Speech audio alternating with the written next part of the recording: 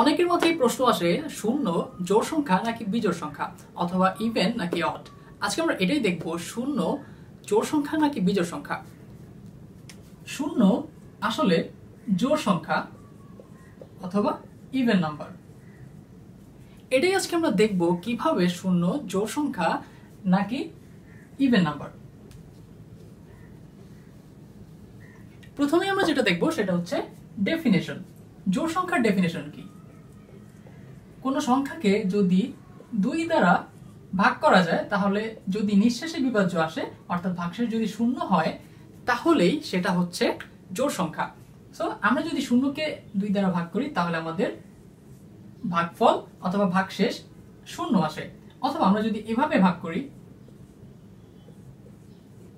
দেখো আমাদের ভাগশেষ কিন্তু শূন্য আসছে এবং সেটা হচ্ছে নিঃশেষে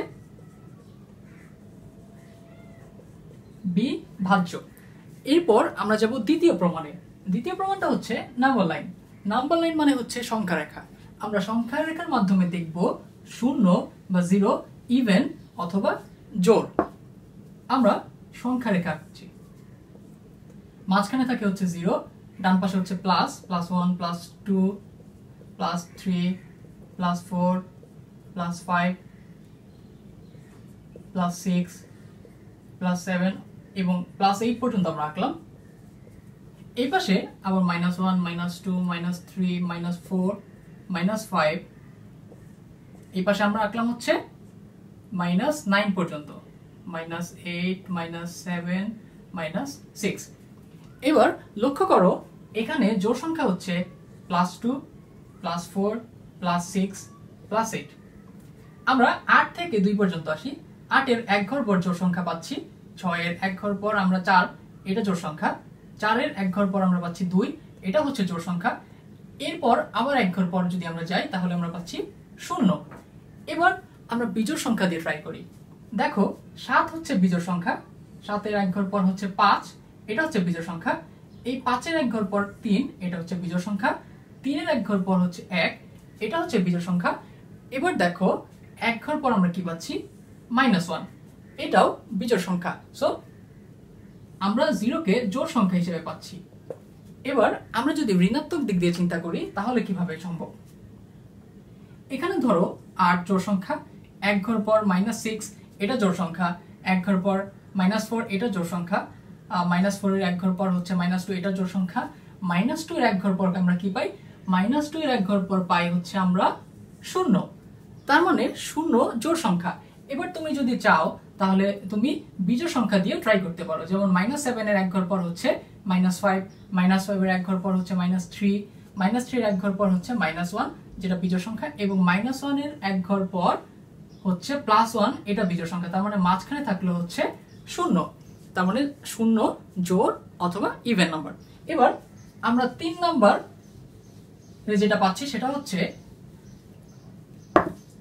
2n, even number. Even নাম্বারকে denote করা হয় 2n দিয়ে। তার মানে n এর ভ্যালু আমরা যদি 0 বসাই তার মানে আমরা 0 পেয়ে যাচ্ছি। সো 0 ইভেন অথবা জোড় সংখ্যা। এবার আমরা চতুর্থ স্টেপে যাব। 4 নম্বরে আমরা পাচ্ছি যখন জোড় সংখ্যা তখন -1 to the power n equals to 1 হবে। সে n ইকুয়ালস টু যদি 2 হয়, আমরা জানি 2 জোড় সংখ্যা। এবার আমরা -1 এর উপরে জাস্ট 2 বসিয়ে দেই, তাহলে আসে কত আমাদের? 1। এবার যদি আমরা 4 বসাই, -1 to the power 4 equals to 1। সে 4 এর পরে জোড় সংখ্যা আমরা জানি 6, 6 বসাও আসে 1। অথবা আমরা যদি 8 বসাই, -1 to the power 8 equals to 1। এরপরে কি জোড় সংখ্যা পাই? এরপরে পাই হচ্ছে 10, -1 to the power 10 equals to আসে 1। তার মানে 0 বসিয়ে এবার আমরা ট্রাই করব।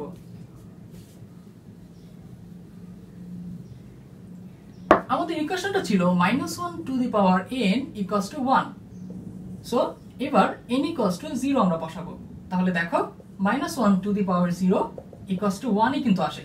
তার মানে 0 ইভেন অথবা জোড় সংখ্যা। ইভেন অথবা জোড় সংখ্যা। এবার আমরা অ্যাজিউম করব শূন্য অড নাম্বার অথবা বিজোড় সংখ্যা। আমরা শূন্যকে অ্যাজিউম করব বিজোড় সংখ্যা অথবা অড নাম্বার হিসেবে।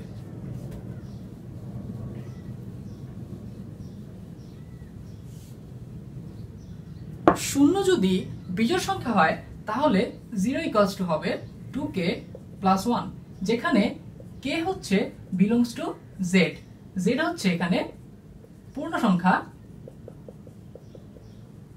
অথবা ইন্টিজার। এবার আমরা এই ইকুয়েশনটা সলভ করে দেখি। 0 যদি বিজোড় অথবা অড নাম্বার হয় তাহলে এই সমীকরণটা এই k বিলংস টু z এটাকে সত্য প্রমাণিত করবে। এবার দেখো এই সমীকরণ থেকে আমরা কি পাই, 2k + 1 = 0, so 2k = -1, k আমরা ফাইনালি পাচ্ছি -1/2, তার মানে -1/2।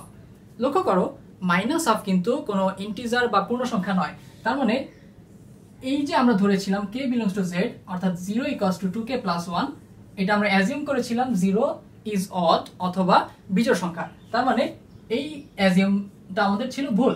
তার মানে আমরা বলতে পারি 0 জোড় অথবা ইভেন নাম্বার। আমরা অনেকেই মনে করি শূন্য জোড় সংখ্যাও না কিংবা বিজোড় সংখ্যাও না, অথবা ইভেন কিংবা অড কোনোটাই না। শূন্য আসলে ইভেন অথবা জোড় সংখ্যা।